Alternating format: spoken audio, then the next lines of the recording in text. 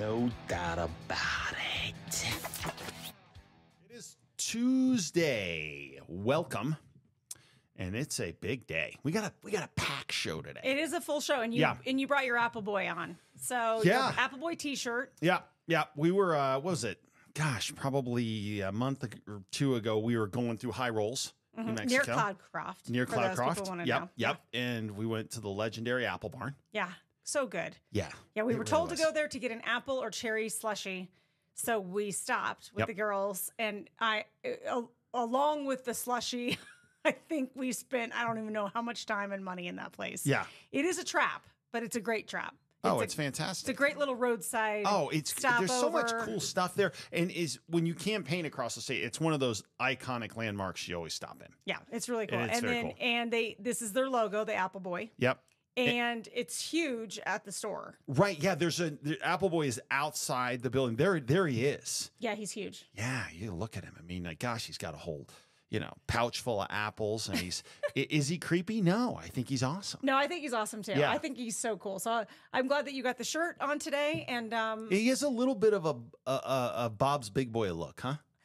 From LA Days, yeah. Kind of, yeah. He does look a little bit like Bob's Big Boy. Yeah. It's kind of that take where you're like, I gotta have this. Yeah, no, I get it. I mean, and I appreciate you getting me an Apple Boy T-shirt too. I did. I know. Yeah, I got you black. I know. I didn't know we were wearing those today, or I guess I could have matched you. Well, that'd be best if you didn't, I think. And I think we could maybe we not look like cheesies because we never dress the same. We could not wear the same clothes. That's fine. That's I think that's good. Okay.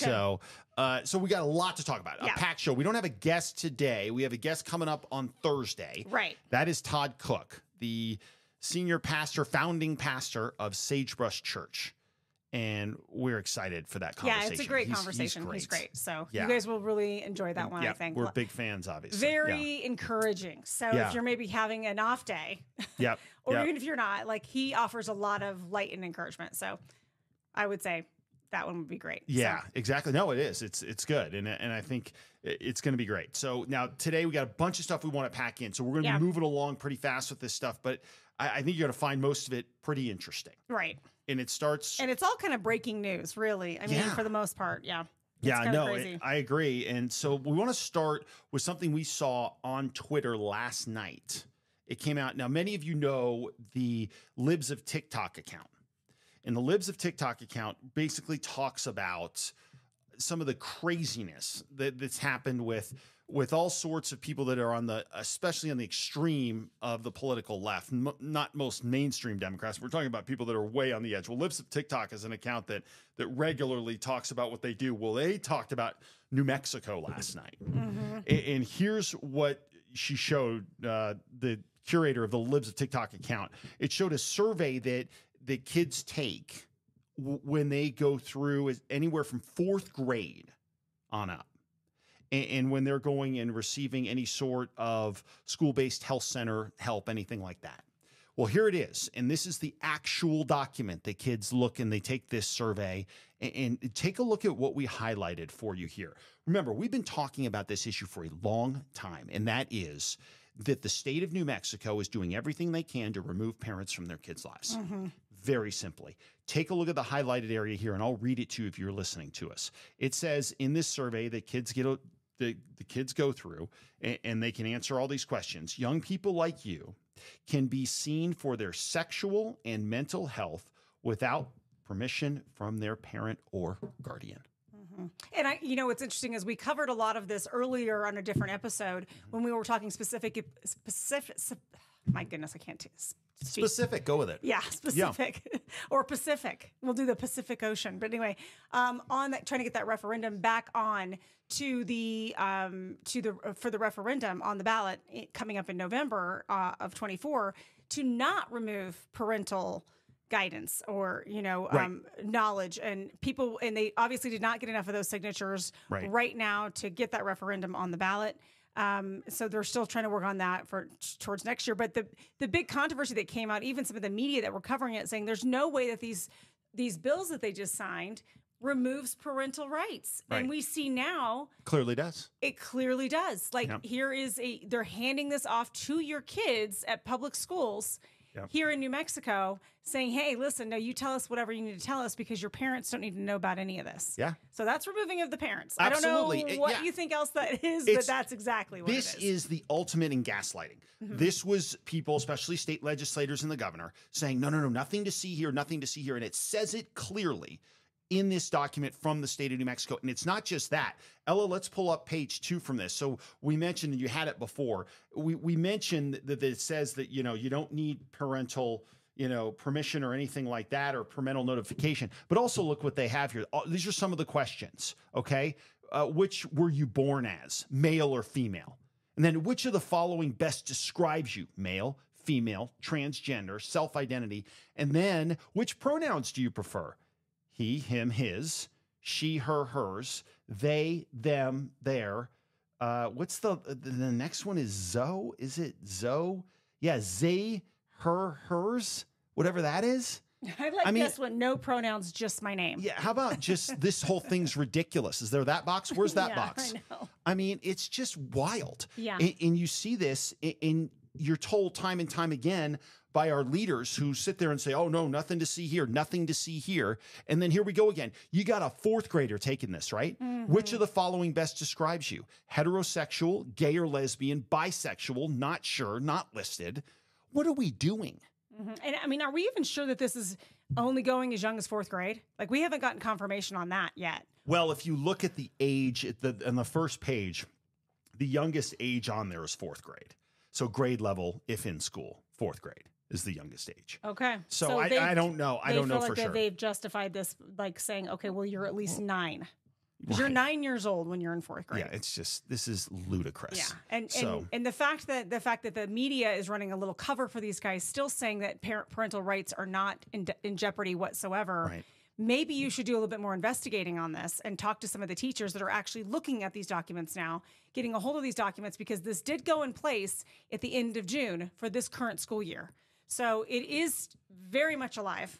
And it's very much happening in our public school systems. And I don't know if it's every public school system or if it's just APS or if we have clarity on any of that yet, but we're going to still stay on top of this because I just think this is an unbelievable overreach by the school system. And again, it couldn't be more a divisive act to break up the nuclear family and to remove any sort of parental say in a child's life. So, well, they're basically saying, hey, it's like a whisper. It's like a whisper from the big, government, which says, hey, don't worry about your parents. If you want to come to us and you don't want to deal with them, we got you. Which, by the way, goes completely against all stranger danger that we are taught, we teach our kids, which is don't ever have an adult tell you that you need to keep a secret for them. Right. Right? Like there's no such thing as a secret. It's a great point. That's against parents, right? Like that is exactly what they say. If somebody tells you that's an adult or somebody that you are supposed to be trusting, whether it's a teacher or coach, a Sunday school teacher, whatever it is, somebody that's in your life, Girl Scout leader, whatever, if they say this is a secret that we don't tell your parents about, that's like number one thing of a red flag in stranger danger. So how now are we flipping this switch on this and saying, hey, here, this is just a little survey on your health system, and don't worry, we're not going to tell your parents, and you don't have to tell your parents either. It's a secret. So that's a very, very good point. In your point is perfect on this, and that is that now what this is it's an absolute attempt by the state to cleave the family in two.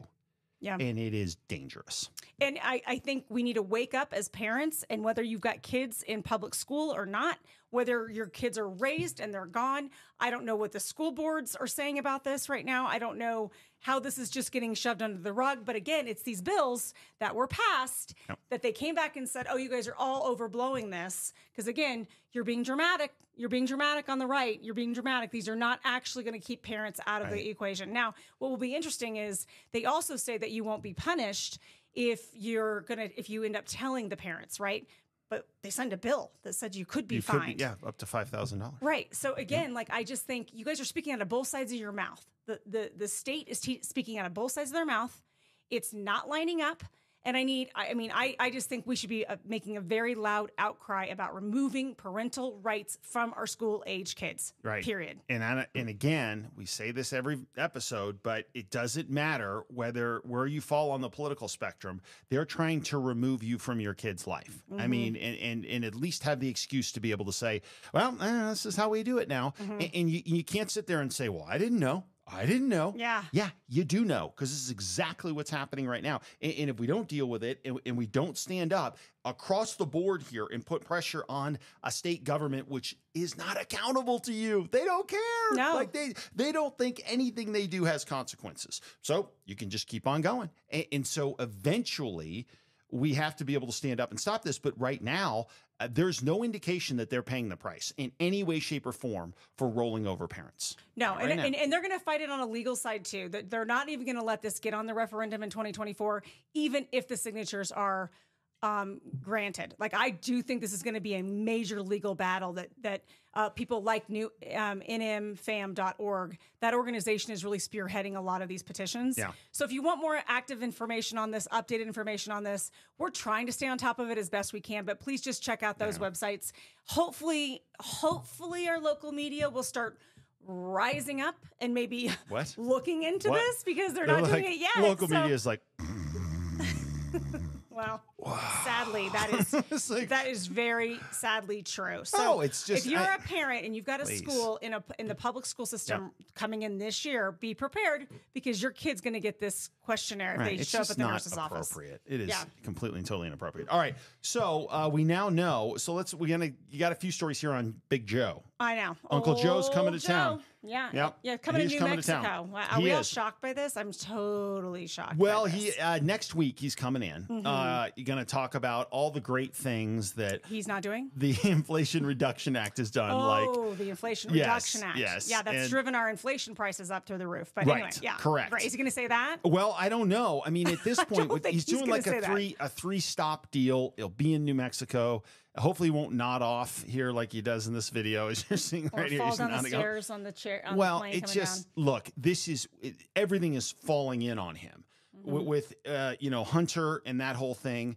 And, that finally this past weekend, he admits he has a 7th grandchild. Oh, I finally. know. Yeah. And really with the Hunter thing, what you see more and more is, everybody used to say, Hunter's doing all these things and Joe's just kind of the stately old grandpa who's just trying to help. Clearly not. No. Joe's in on the grift, if not running the grift.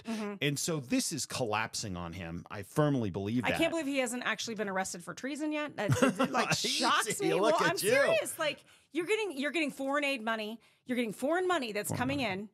And we're just all supposed to not talk about it. We're supposed to look the other way. Right. And I don't know how anybody is. I guess I'm hoping that media starts to really cover this more. Right. Like, I don't know what their goal is in saying, I'm going to protect us in a situation that puts us in massive security risk as a country. When we have our own president selling things, basically selling himself, selling access to himself. Yep. And his judgment calls for money. Right. And let's see, what is it? Monday, Hunter Biden's business partner went in front of Congress and talked about all of this. This is horrendous stuff. But didn't the DOJ try to arrest him first? Well, they didn't try to. So there's some debate on that. The DOJ basically, this guy's got to go to jail. The guy who was working with Hunter, he's going to jail. Right. But so this shows you some of what's going on here.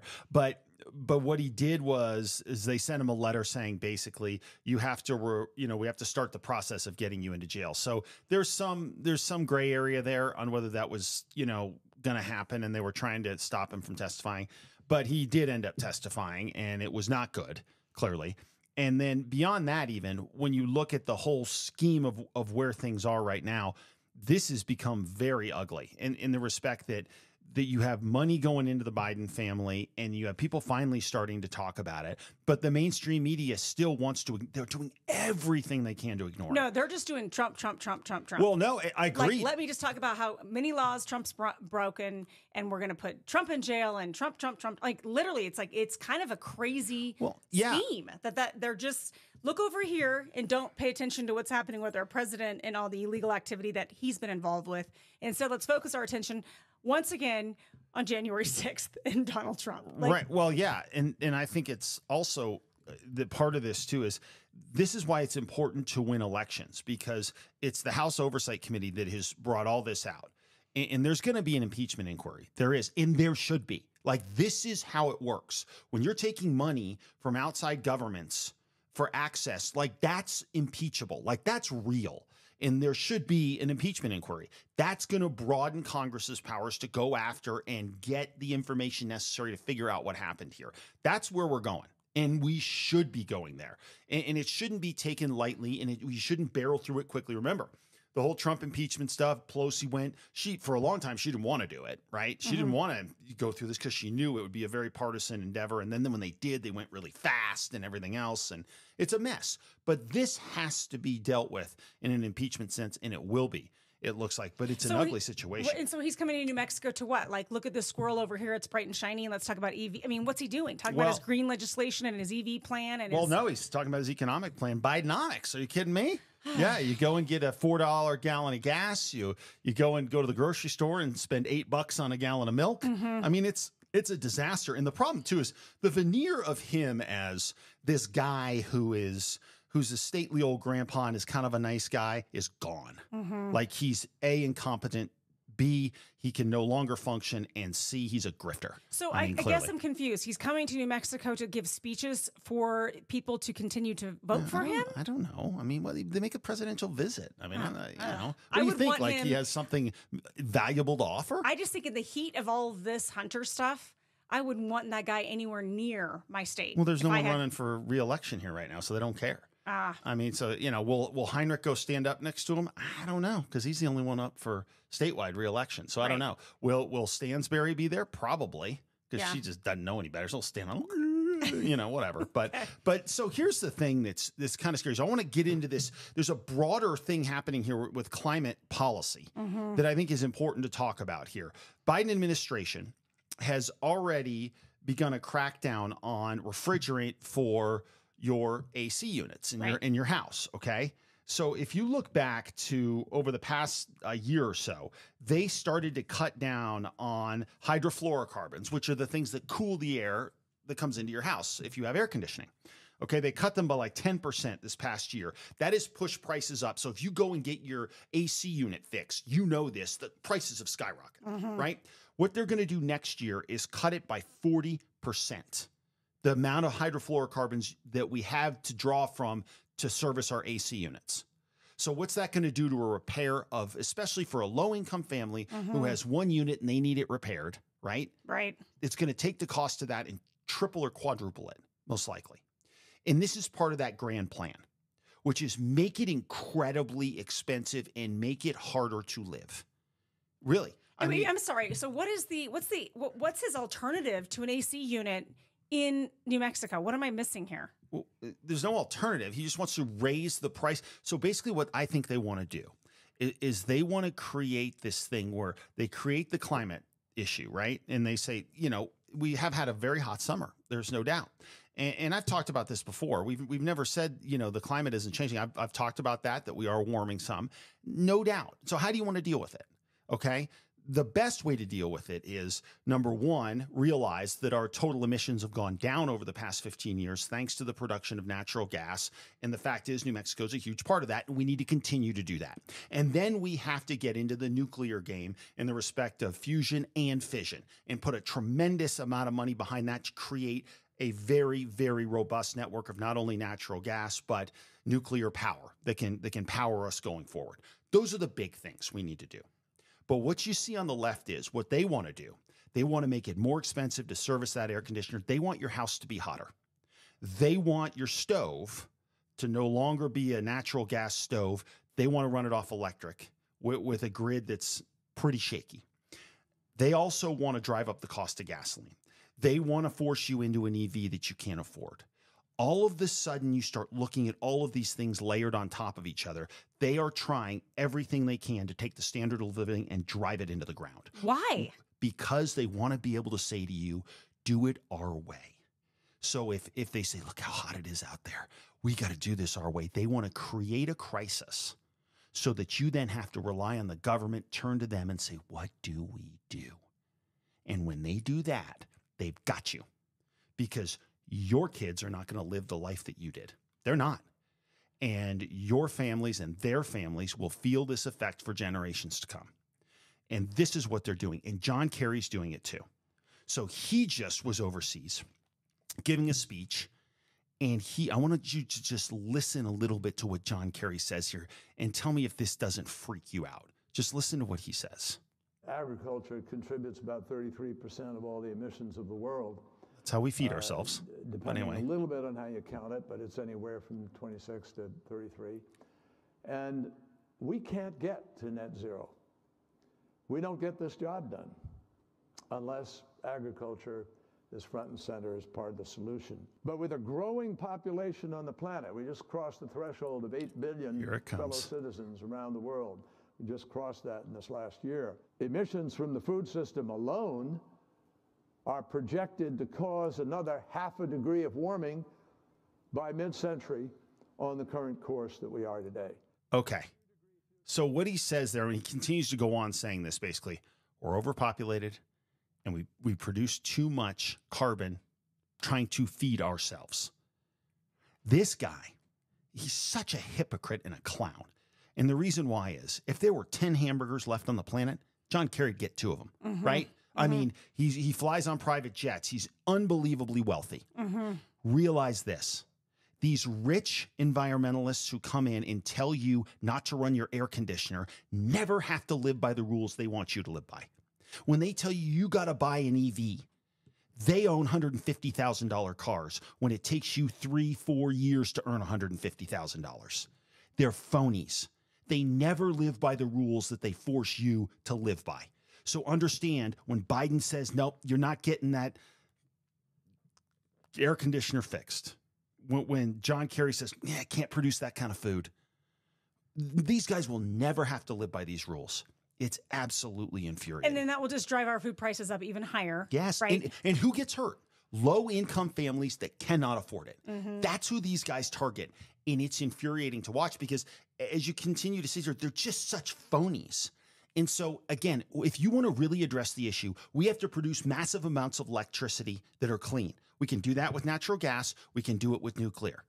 And still, the internal combustion engine is still a huge part of what we have here in New Mexico because 80% of the cars on the road here are trucks or SUVs. The average age of those trucks or SUVs is 14 years old. Nobody's buying a $55,000 hatchback EV. It's a joke. And this is really, they're going after a way of life here, and they want to take the standard of living and drive it into the ground. And what really bothers me on this now, too, is the fact that I've talked about this before, but like we're seeing both of our U.S. senators really push this agenda really strong, this green agenda, this EVs, going all EV, no gas stoves. Right? Like this whole push is coming from our state U.S. senators, right? And they're supposed to be representing us, and they're not. They don't care. They don't care. No. So the fact that if you keep voting these same people in, which I don't think that our listeners actually will. Right. Well, but hopefully, I mean, look, hopefully we start to broaden out and people start to realize we're not talking about issues here. We're talking about your pocketbook. And if you think Martin Heinrich cares that he's asking you to, drive a car that's, 60 grand and you can fit yourself, your wife in a suitcase, that's a problem. That's a problem. And even now, they're looking at more and more EVs, even nationwide. So we talked about Michelle trying to put 43% of all new purchases of new cars by 2027 must be EVs in New Mexico. We know this much. American automakers can't fill that gap. They can't. They don't have enough to do it. So who's going to step in and do it? China. China EVs. If you look at what's going on, Axios did an interesting article on this last week. The Chinese automakers are getting ready to come to the U.S. with cheap EVs. Why? They have the best access to the lithium and all the rare earth minerals necessary. And they're going to come in here and destroy our auto market. Now, Trump put a 27% tariff on their cars, which was smart. He needed to do that, and it was the right thing to do, because if he doesn't, they're going to come in here and undercut prices across the board, and it could be devastating to our auto industry. But if you're going to reach these numbers they want to reach, they're going to end up going to China to do it. And that's just the exact opposite direction that we should be heading in. And if you look at some of these Chinese EVs, And there's video of them, and all over. Let's go on the internet. You can see plenty of video of these Chinese EVs. How good are they? Are they not? I don't know. But they've rolled out a few that are like 10 grand. 10 grand for a new EV, right? And you're like, oh my gosh, what is going on here? Again, some of them are crazy. Could you look at it? I mean, you can't even put anybody in there. Well, no, but there's a bunch of different ones. There are a bunch of different ones. I know. We're all going to be running in a smart car pretty soon. Well, I know that's the argument, really, right? If you want one that's affordable, they're tiny.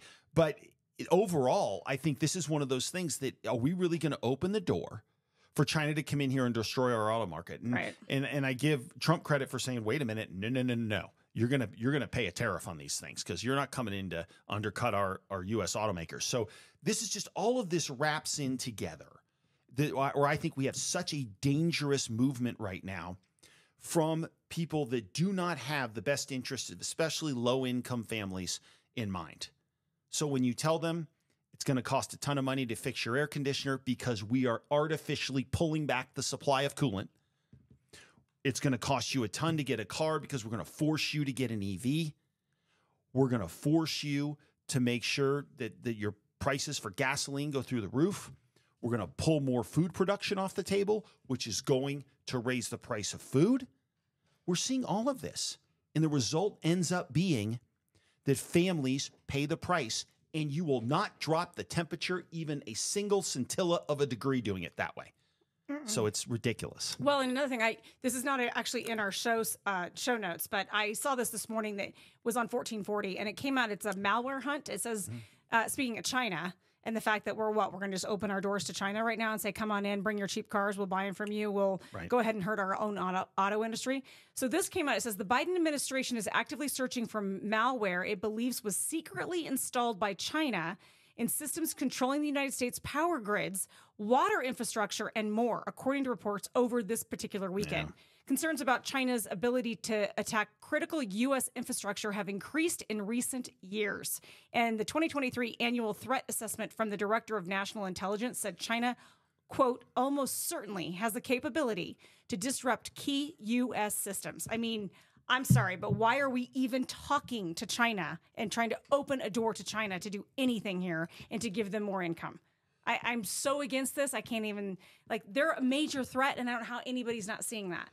Yeah. I mean, and look, our economies are intertwined to some degree. They are. I mean, there's no doubt they provide a lot of things that we need for to produce goods. They do. And because they've been smart in the way they've handled that over time. But you're right. I mean, that especially with COVID, we saw that, look, there needs to be a separation, and we need to fortify supply lines outside of China. And this clearly shows what a danger China is. Yeah. The spy balloons, everything. I mean, China is a very significant foe in all of this. And if we don't do something, and by opening our doors more and more to China, you're right. It's right, a and creating issue. The need supposedly to have the doors to be open to China, because we're going to force these cars down your throat, and you can't afford the American-made version. So here you go. We've got this other solution. We're going to be in bed with China. We'll welcome them over with welcome arms. I mean, that's why the whole Biden thing, and that's where the Biden thing starts to get really shaky when you look at how much money his family directly took from China. Right. That's why you start going, is there something up here? Happening? Right. Yeah. But the other thing we see in media is they continue to run cover for him in a staggering way. So CNN over the weekend, did you see this? So CNN, Scott Jennings is a Republican strategist. He occasionally goes on CNN, and he had a little moment on CNN. This was just after Biden finally acknowledged his 7th grandchild, which was just a horrific turn of events here, right? I mean, it's just meaning that he ignored her for 4 years, right? So finally now he admits that she exists. Right, because I'm sure, you're running for reelect. That doesn't sound so good for you, that you're ignoring one of your grandkids. You know it was an ugly deal when they pulled this. So listen to what Scott Jennings said on CNN, and just listen to how they tried to run cover for Biden here. The president has made being a family man a central part of his political identity. It's not Republicans, with all due respect, who made Hunter Biden into a complete scumbag on this and other issues. The ignoring his own daughter for 4 years, and the president of the United States hanging up a stocking for the dog, and not for his 7th grandchild. Okay, look, we can also here comes the interference. We can also have sympathy for people who are struggling with addiction. Let's keep this conversation respectful. Listen, I totally agree. And you know where I'm from, a lot of families deal with addiction. And you know who ends up picking up the pieces? The grandparents. And in this case, the grandparents would not acknowledge this little girl. It is offensive. But the bottom line is... But they have now. Oh, what a hero. The polling must have been brutal. The polling must have been brutal. Look at that. I mean, just... Yeah, just running interference. Oh, no, I no, mean, no. Let's protect him. He acknowledged it. There's addiction. Stop with the addiction garbage with Hunter Biden. I know. This guy's a scumball. So's Joe. They're taking money and enriching their family at the expense of the United States. Okay, so stop with all of this. But these people still get up there and do it. And they won't investigate it. They won't talk about it. And again, this hurts more and more because eventually you are going to see a situation where this guy's going to go down. And we will not have had a media that had a role in it. We'll have a media that actually worked against it, which is wild when you consider what happened with Nixon. Right. Because if there was no media going after Nixon, it never would have happened. Nobody ever would have known. Yeah, you wouldn't have had a clue. You wouldn't clueless. And now we've had a media that now just does everything they can to make excuses. And this is, it's actually just, it's so bad for the country. That's what's so scary. If you're not going to cover things on an honest way. Yep. And I think that Scott was actually dead on when he was saying, absolutely. oh, the polling must have shown that you're losing favor because you look like somebody who's heartless who won't recognize your own granddaughter. Yeah. Yeah. So let's change that. We got to change that tune really, really fast and make you look like your grandfather here. I guarantee you there'll be a photo op of him and this granddaughter within a couple of weeks. Yeah. And think about this too. And Ben Shapiro made this point, I think, a few days ago. And that was name one of Biden's granddaughters or grandsons. Can you name a single one? I can't, right? Oh, no. Okay. This girl's name is Navy Joan. Like, we all know her name, right? And so by doing what he did, by being the scumball that he is, Joe and Hunter, everybody knows her name. Yeah. And nobody knows any of the other kids' name. I mean, it's just, it's a fair point. And so we'll see. And you know, as Biden sits there, not really campaigning for president, you know, because he can't. No, and right? because he's on the beach. He's busy on the beach with his shirt right. off. And Did you see that? His hat turned around and his glasses see that on. picture of Biden on the beach? And I'm like, how many vacation days does Biden get? Because he's making the presidency look like a cakewalk. This is a good gig, yeah. I mean, he's on vacation more than he's in the office now. Oh, I know. 300 and some odd days on vacation so far.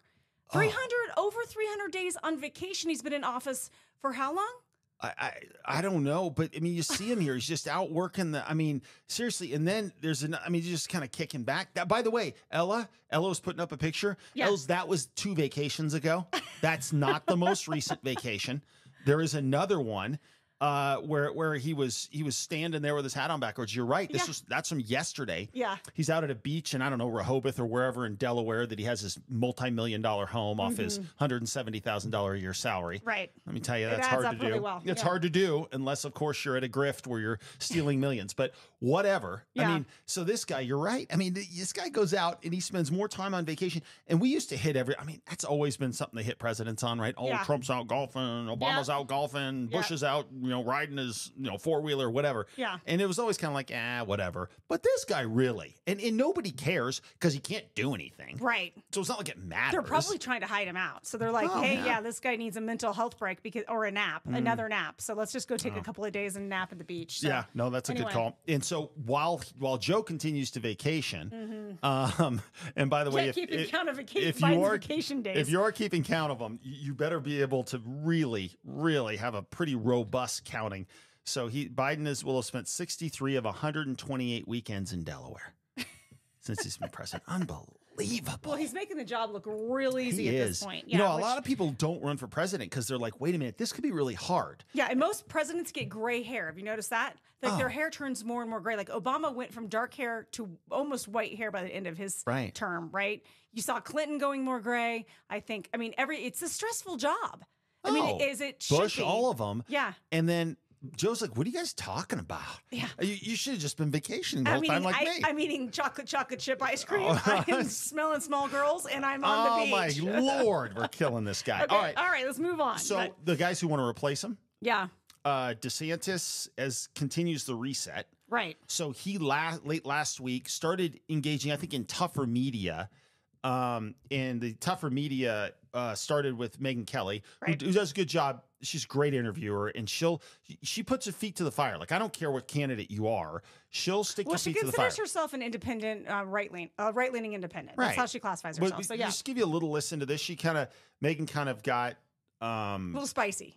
And I think she pressed him hard on the fact that he had this battle with Disney over, Disney had basically their own governmental structure within the state of Florida, and really got to do whatever they wanted to do. And then he ended up tangling with Disney over a lot of these issues as far as, kind of was this retribution? Going after Disney because Disney took stands on bills like trying to, introduce sex education to kids who are way too young for it. Mm-hmm. And Disney got on board with that, of course, because they thought that would be a smart idea. So this is Governor DeSantis sort of defending that push. By indulging in social activism. That has caused a huge problem for their company, and their stock price has gone down. Well, our pension fund in Florida holds Anheuser-Busch InBev stock. So it's actually hurt teachers, it's hurt cops, it hurts firefighters who depend on that pension fund. And so didn't you support the boycott against them? No, I did, but that's just as a personal thing. But I mean, we didn't have like the okay, so this is a good example. So Megan's going to go back and forth with him, pushing him pretty hard on stuff and doing a good job. And I think what's interesting about it is that he did well. He did just fine. And so to me, I think this is where if you're DeSantis now going forward, get in any room you can and start swinging. Yeah. Because he is somebody who I think is better when he's in an adversarial situation. Like, he's just fine with that. Right. And he can actually back himself up really well. Like, he talks about why he's doing things the way he's doing them. I've heard reviews on this particular interview with Megyn Kelly that basically he needs to be doing some more of these long format interviews with some of the media out there, so people actually get an idea of who the guy is. And he's getting some really good help. Yeah. So Politico last week said he's brought in an expert here. DeSantis may not be capable of a reset, says Politico, but the first GOP primary debate offers his best chance to shift the narrative, as he would call it. He's brought in Republican strategist and longtime debate prep Svengali, Brett O'Donnell, to help ahead of the August 23rd forum. Mm-hmm. Okay, so Brett was on episode 5 of ours. Episode 8. Right. Episode 8. Oh, really? It was 8, huh? It's 8. Yeah. Okay. Very good, babe. Thanks.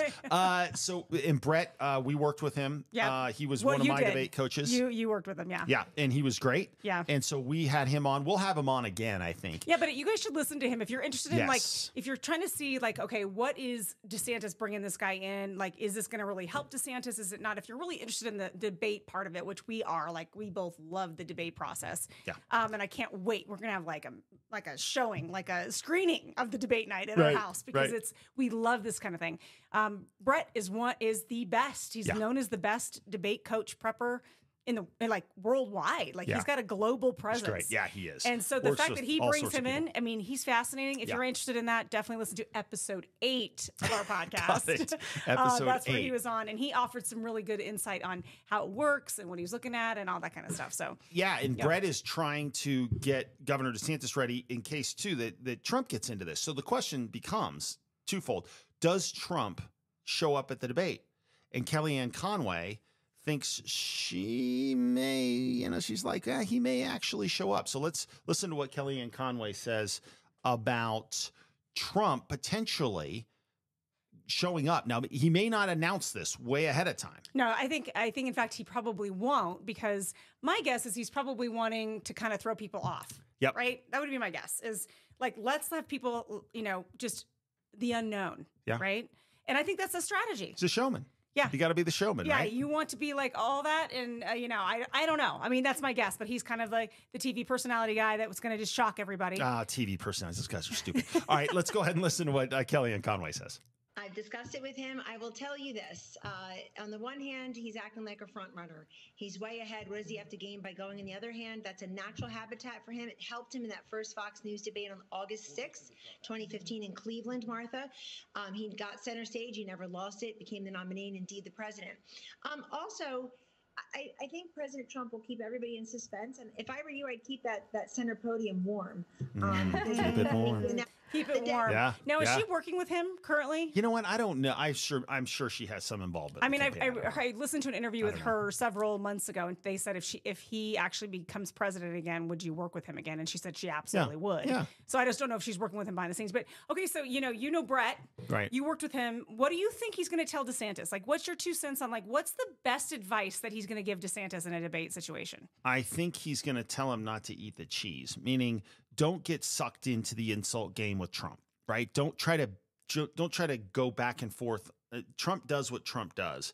DeSantis has to be a different animal altogether. And so I don't know, not having worked with Governor DeSantis in that realm of how good a debater is he and everything else.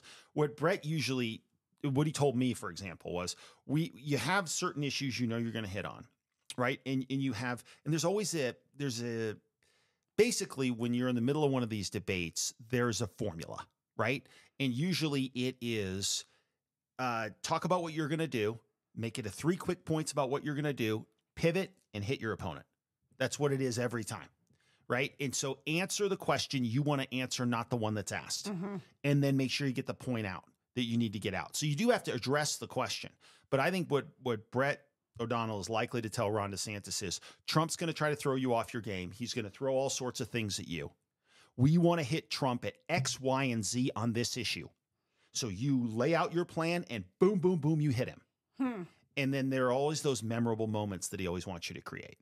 He always wants you to create that moment, that little phrase, which they will have practiced. If they're smart, and I know he is, they'll have a couple zingers. And they know the topics. You know what I mean? Like, so if it's on the wall or whatever, it's on COVID or whatever, they'll have a little zinger about Fauci. Yeah. They'll have a little zinger about not getting enough of the wall done. They'll have the zingers.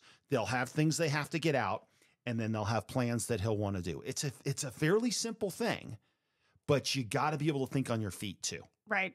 Ultimately, at the end of the day, Brett can give you all the details. You need, yeah. Absolutely. He can give you every game plan you need. He's like a great coach. But when the time comes and it's 4th down and 5, you got to hit that pass over the middle for 6 yards to get a first down. And that's where it's on DeSantis, right? It's going to be on DeSantis. But I will say that if there's anyone who can get DeSantis harnessed and headed in the right direction, it'll be Brett.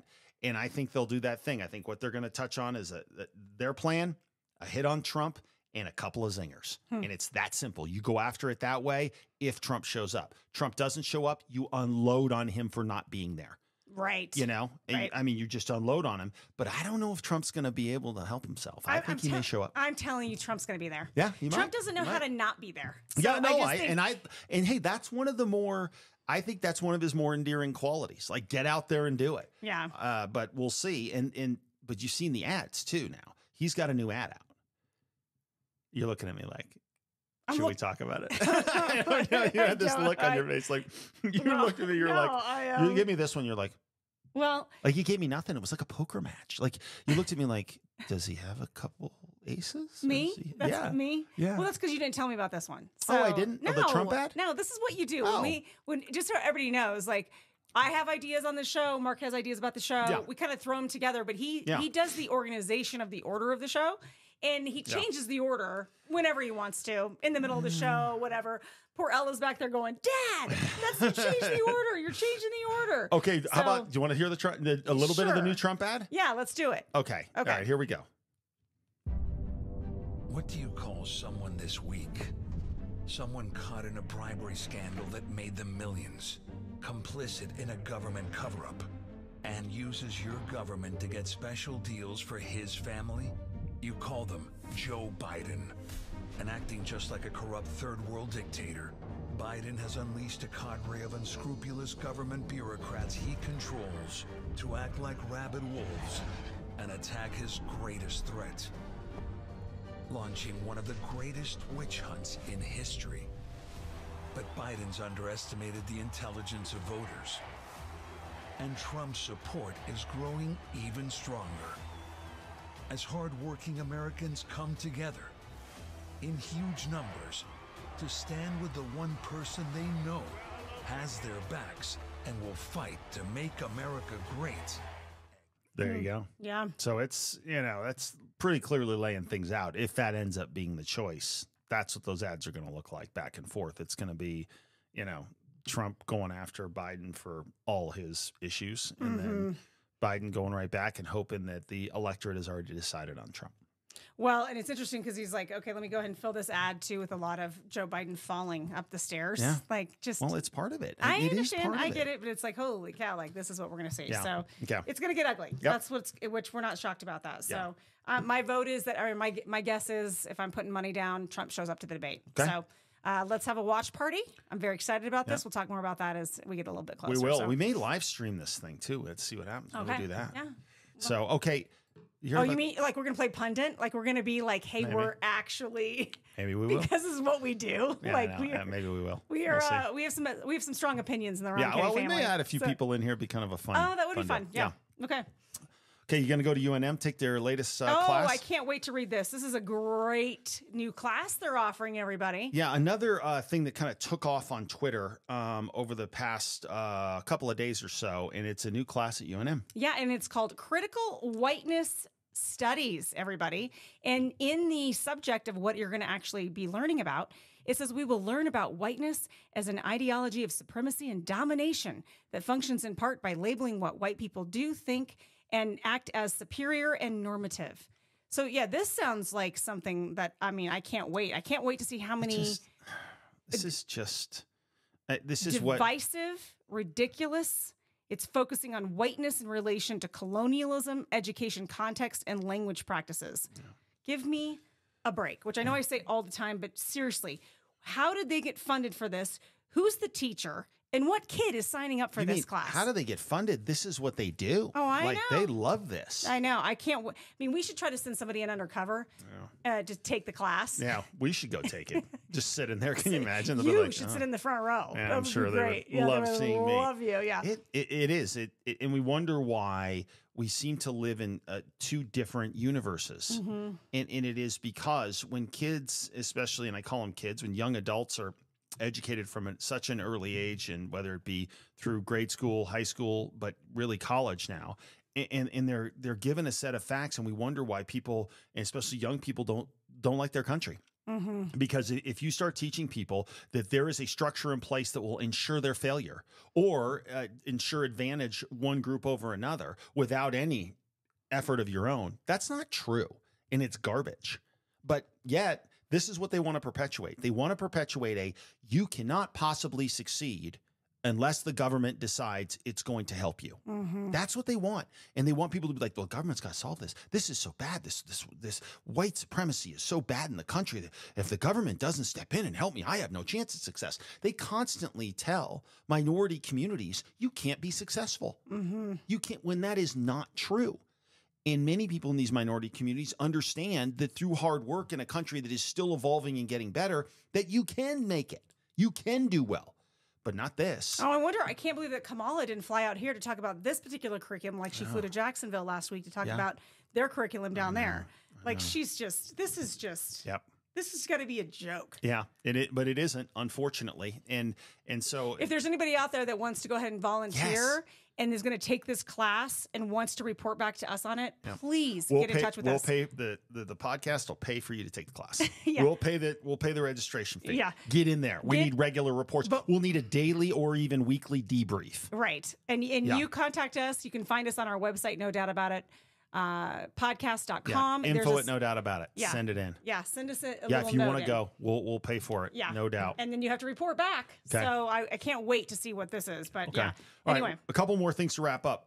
Number one, we now have someone who steps up and says, we got alien bodies. We got alien bodies. Yeah. I saw this. Okay. So Nancy Mace was questioning Grush, who is one of the guys who says, look, we got major UAP action here, UFO action. We should be paying attention to this. I want you to listen to this exchange because there are grays. We got grays laying somewhere. We got little gray bodies. Hold on. Check this out. Intelligent extraterrestrials. Something I can't discuss in public setting. Okay, I can't ask when you think this occurred. If you believe we have crashed craft, stated earlier, do we have the bodies of the pilots who piloted this craft? As I've stated publicly already in my News Nation interview, biologics came with some of these recoveries. Yeah. Were they, I guess, human or non-human biologics? Non-human, and that was the assessment of people with direct knowledge on the program I talked to that are currently still on the program. And was this documentary evidence, this video, photos, eyewitness? Like, how would that be determined? The specific documentation I would have to talk to Skip about. There it is. Biological, non-human biological. That's what he calls it. That they've discovered. Yeah. Biologics Yeah. that they found. So, Yeah. okay, so we're gonna keep. We got him. Yeah, we got some. Okay. But the thought process that this is kind of a cute. Oh my gosh! Look at the little big eyes on them, and look how cute they are. Yeah, no. That could be. I think we're starting to realize that may not be the case. And one of the people talking about this is George Knapp. So he's a reporter with, I think it's KLAS in Las Vegas. Mm-hmm. He's a legend on this. And this was a tweet that I want to read you what George Knapp said, because this is a letter he wrote to Congress. So this is probably the foremost reporter on UFOs in the country. He said, Colonel Sokolov, who shared information about the alarming incident in a Russian ICBM base in the Ukraine, said this: UFOs appeared over the base, performed astonishing maneuvers in front of stunned eyewitnesses, and then somehow took control of the launch system. The missiles aimed at the U.S. were suddenly fired up. Launch control codes were somehow entered, and the base was unable to stop what could have initiated World War III. Then, just as suddenly, the UFOs disappeared, and the launch control system shut down. So more and more people are saying this is something that is a huge issue that we're not really, we're just looking at it wrong. Mm-hmm. We're looking at it like, oh, it's cool. Well, we looked at like one of those documentaries, and I'm sorry that I didn't think about this ahead of time, but there was a documentary you and I watched, a year ago, maybe 2020, something like that. We were watching, and they talked about another one of our bases here that lost all power and control, and they had nuclear bombs or weapons or something that they lost control of. Right. And they didn't know what was happening during that moment. And it was like this big panic. And they said that I can't remember exactly, but there was like they saw craft. They didn't know if this was a foreign body, like from a different country or whatever. But they end up saying they believed it was a UAP and that they definitely could shut down their control, meaning the U.S. control of those weapons, and how dangerous and scary that was. And it was the same thing. They came to see if they could do it. They were able to do it. They didn't do anything else. And then they left, and they were able to have control of those weapons again. So I feel like this is now seeming like, is this, are there more cases of this? And is this something where they're going to take over our own? Like, this is just crazy that we're even having this discussion. I know, because when we were kids, it was all, oh, this is not true. I don't know, and now it's becoming very real. So we'll see. I just wonder if we're not looking at this the wrong way. I mean, we may need to be looking at this at much, not that there's that much we can do, because it appears they're so far ahead of us technologically. What are we going to do? Like, they're going to show up and what? They're going to take over the nuclear. We're going to be like, well, let's bring out the LR4 laser. We don't have that. I don't know what that is. And who knows what we've got in we're trying to back engineer some of this stuff. I don't know. It's crazy. So we'll see. And then we'll skip ahead now. We got two more things. Okay. Because we kind of went a little long, but the rising power of Jesus in Hollywood. Did you see this article? I did. I thought this was actually a great article on it. I mean, it's fascinating because you can tell that the guy that wrote the article kind of wants to find holes in this, right? Like, he kind of wants to discount the Christian movement, quote unquote movement. He kind of wants to poke fun out of it a little bit, but he can't help but talk about the fact that obviously the world of Christian film and entertainment is definitely on the rise. Yeah. More money going into, good produced productions for the Christian films. Right. And Christian shows like The Chosen. Yep. And that more money is going into it. There's a demand for it. Now some of the mainstream big studio box office, Lionsgate, people like that are starting to expand their faith offerings. Right. They each now want to have like a little faith division. Yep. And start creating content that's driven towards the faith faith-based families or faith-based folks or watchers. So I agree. And then I think it's interesting. Now, this article in Newsweek, by the way, if you go read it and you go look it up in Newsweek, and it talks about Sound of Freedom kind of being the clarion call of, okay, this can really work for Hollywood, meaning they can make money. Right, exactly. It's a business decision. But it's a very long article. Yeah, it'll take you a solid 20 minutes to read it. Yeah, it will. It's a good It's very read, long, but it's good and it's interesting in that, you know what, in part of this is the thought process of, you know what, Hollywood's doing this because they think they can make money, not because they've seen the light of Christ. However, I do think there is a revolution of sorts going on, I think, in this country. And that is people need faith. It's in who we are. And I think this push over the past 15 years away from faith is starting to reverse itself. And I think it's mainly because of the identification with Christ and the difference where Jesus, you know, when you spend some time understanding what Jesus was about, it's accountability. It is accountability. Okay. But it's also forgiveness and love and opening your arms to your fellow man in a way that we as humans don't always do that the right way. Right. I mean, in holding that against people because, or holding that against God because we as humans screw it up is convenient and has been effective for 15 years. But I do believe that now, more and more, faith is seeing a resurgence because it's in the core of who we are.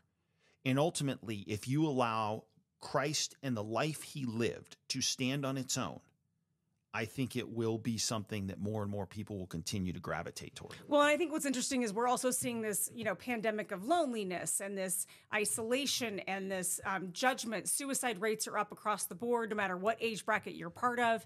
We have massive drug issues going on that, you know, have drugs always been around? Yes, they've always been around.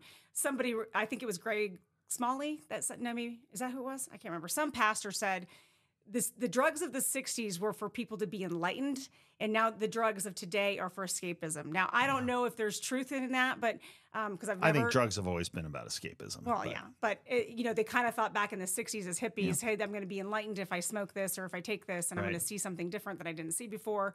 I think right now it's definitely escapism, right? And then it just becomes addiction after that part. But I think I guess my hope is, and maybe this is just me being naive and wanting people to recognize who Christ is and that how much your life can be brighter and happier and just feeling more at peace when you have God. It doesn't mean your life's easier, and we've talked about that. It does not mean that everything's going to be smooth as can be when you have Christ, but it does mean when you have a level of faith in a God that loves you and that has prepared a life for you and given you purpose.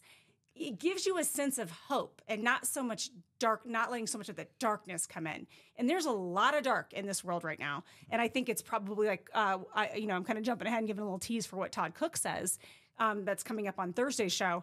But he says the darkness has always been here. We always have had the darkness. There's always been darkness on this planet.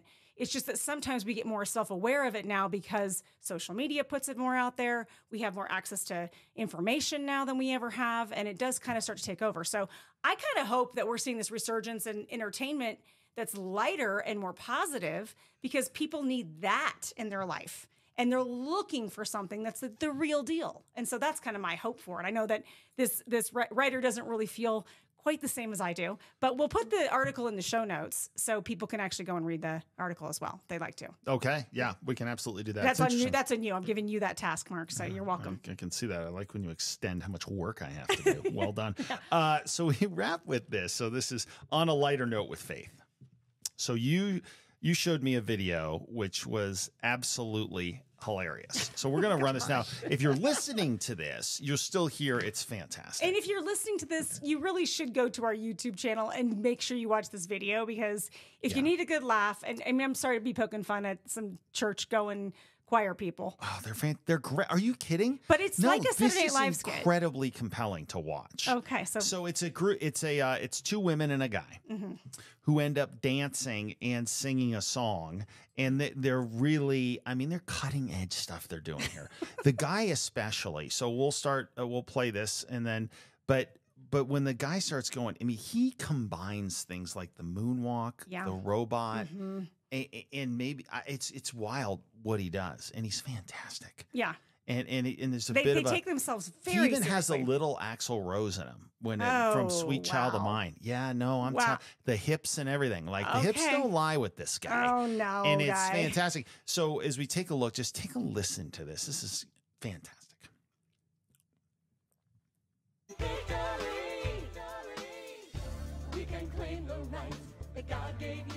Oh yeah. They're all like perfectly choreographed too. Oh, For yeah. those people So who right can't now- see this. Yeah, right now it's pretty basic. Yeah, I mean, it's kind of reminds me. I mean, I used to perform at Six Flags, so I remember the choreography Okay. days where you had to match your partner right next to you. I mean, we got the Okay. the jazz hands. They're doing a little bit of the square, the little square box step. Yep. But this is when he breaks loose right here. So okay, Oh, a spin now he's doing a little bit of the robot here. and the moonwalk. Then everybody. the moonwalk, and then he Yes. goes right into Axl Rose here in a second, which is unbelievable because he gets the hips. There it is. That's Axl Rose right there. Okay. Gosh. I mean, he's blending a lot of different. And the question is how old is this? Oh, pretty old. I mean, I sent this to my brother and Yeah. to my sister and a couple of my friends here in town, and they were dying. They're like, Yeah. it's so cringy. I can't finish it. I mean, love that's. it. But, And but they yeah, love Mark, it. I Like- showed it to Mark, and Mark's like, let's put this in the show. No, because everybody it's should so see they're this. into it, and Yeah. and I appreciate people who go out there and let it rip. Yeah, I know. know? You're big on you love a good sing and dance at the Oh. church level. Yeah, you're big on that guy. Well, all right, I admit that I'm not like Me. jumping in to sing at church. Yeah, and I am. I admit. I know. do. I do appreciate a good know. worship band. So Well, we you- differ on that. a Yes, little bit. well, you have a great voice. I do not. So Well, you have a and it's- history of singing in church, like actual performance. I have a history of sitting in the back and just praying that we get through the music section so we can have the message. But so speaking of church, we will have Todd Cook. Todd Cook. Yes. We'll have Todd on Thursday. Great discussion with him about faith, his journey to being someone who was really struggling in his teenage years to somebody who built a church here in Albuquerque and in New Mexico that is turned out to be a huge, huge benefit to the state. It's great. Yeah, he does a really good job, and we'll get more into that on Thursday's show. So for those of you that are listening today, thank you so much. Please make sure that you rate and subscribe our show on podcasts. Yes. And please hit that subscribe button on our YouTube channel. We Yeah, appreciate YouTube that. channel. And yeah, if you can give us reviews on Apple Podcast or Spotify or whatever, we would appreciate that. Obviously, tell your friends about it. And we'll be back on Thursday, the latest edition of the No Doubt About It podcast. You've been listening to the No Doubt About It podcast. We hope you've enjoyed the show. We know we had a blast. Make sure to like, rate, and review. We'll be back soon, but in the meantime, you can find us on Instagram and Facebook at No Doubt About It Podcast. No doubt about it. The No Doubt About It podcast is a Choose Adventure Media production. See you next time on No Doubt About It. There is no doubt about it.